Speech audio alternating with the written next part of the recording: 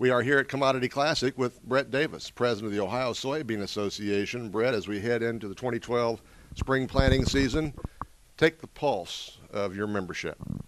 Membership, I think, is very well right now with the prices that we have. In Ohio, we've had a wet fall, wet summer.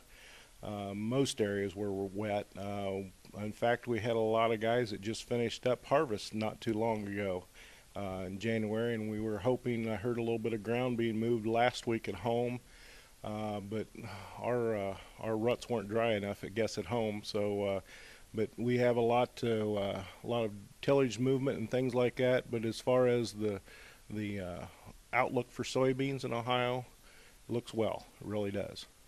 Do you anticipate any dramatic shifts in acreage, or will historical rotations by and large be respected?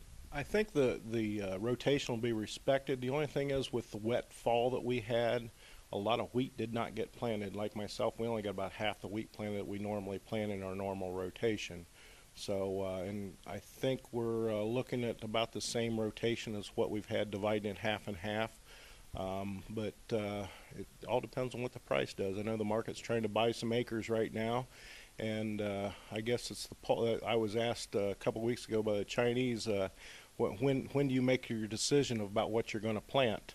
I told them, I says, well, really about the 15th of May, when we decide what's left and what we can do, is when we truly decide. But as far as the profits in either crop, I know corn's a little bit more profitable right now, but there's also a lot more risk in it too. So I still think that we're going to be on a normal rotation with most farmers a half-half split. Let's talk about organizational policy objectives and goals for this year. What would those be? Right now, we're working very hard on water quality issues. The Governor Kasich put down a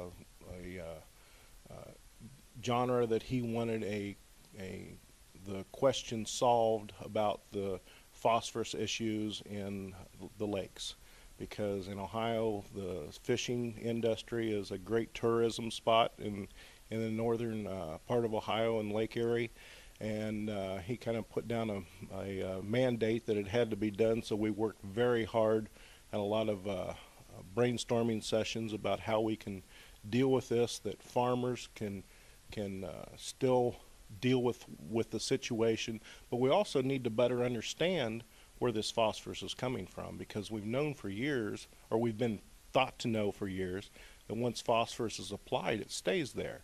And now we're finding that phosphorus is moving in different ways, and in fact the Ohio Soybean Council has put down money to make a 3-year study to find out exactly where it's moved. So it's kind of putting the cart before the horse, but we still have to come up with a situation to know how the farmer can deal with it to keep our tourism industry strong in Ohio, but yet keep farms very sustainable. Much discussion about the farm bill in Ohio. Oh yes, yes. The farm, that's the trouble. We've come up with a lot of different ways to tackle the farm bill, but the trouble with the farm bill, it's a northern United States, southern United States difference.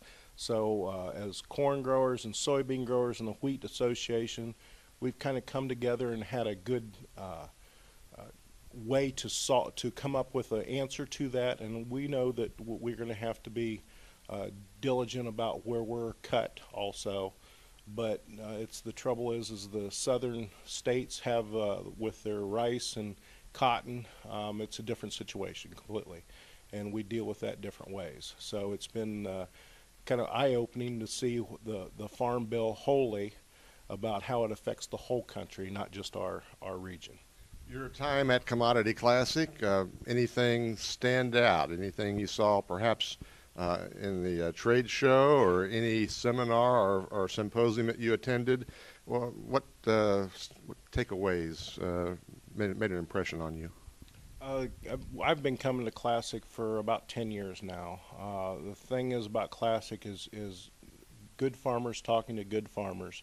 We learn different. In fact, I talked to a gentleman from Texas yesterday morning who was a sorghum grower, and you understand how the weather and their situations affect them. And I think it really brings us together as farmers, knowing that what we produce, how it affects the whole country and the whole world too.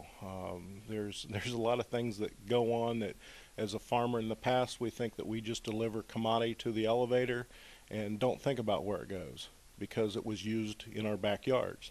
Well, now as a world market, that commodity could be shipped halfway around the world and used for food across the world. So we need to think of this as a world economy now, and that's the one thing that's probably changed in the last 10 years, that the associations have made that evident to us as farmers, that where our market truly is. Bret Davis is the president of the Ohio Soybean Association. Bret, thanks for stopping by. I'm Stuart Doan reporting for Agri-Pulse from Commodity Classic. Thanks for watching.